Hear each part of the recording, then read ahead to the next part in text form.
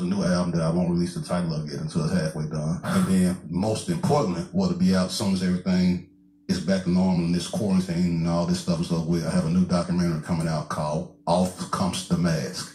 Again, let me repeat that. Off Comes the Mask. Off Comes the Mask. And that's the untold story of Fam Records, which was a big hip-hop label here in Chattanooga, Tennessee. I was actually a part of that label when it was started and when it shut down. But it's a big story that comes behind that label as far as what happened, the amount of money that was made, why did this artist do this, what happened with the record label, the record deal situation that was on the table. It's a lot of questions that come with the Off Comes the Mask scenario. And what's the name of the label, and what are a couple of names of big artists that the name of the label was Fam Records. That was the name of the actual label right there.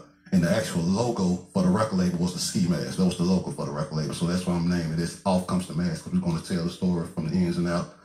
Some of the big artists on there are myself, Maal The Pimp, the actual CEO and owner of the label at the time went by the name of Charlotte Thugger, Big Fan of the Shark, West Wayne Realist, OG Loud, the Psychos. These are all local people. All local people, yeah. We had a nice roster of artists here. A nice roster of artists. So we're going to cover everything that dealt with that label right there. And now, why you're putting this together because you think there's going to be an interest in it. Where is the interest going to be in this story? Well, no, actually, I don't think I know. I don't think I know. Yeah, that's a big difference. I know. And who cares? Is because the city of Chattanooga cares. The whole city of Chattanooga cares about this. But this was the label that represented Chattanooga at one point in time. You know, when you thought of Chattanooga, in the world. Yeah. In the music world. Yeah, in the music world, yeah. When you thought of Chattanooga hip hop, this is what you thought of right here.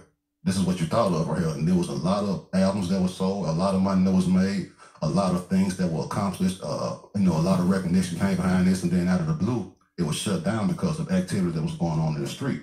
But people never got to see the full story about what actually went on with the label. When did it close? 2003. From 97 to 2003. So 17 years ago. Wow. Right. And it's time to tell that story now. It's time to tell that story. Well, this is David Tulis. If you'd like to get on the show today with a comment or a question, or if you have anything at all to add, or if you want to change the subject, feel free. The number is 71099.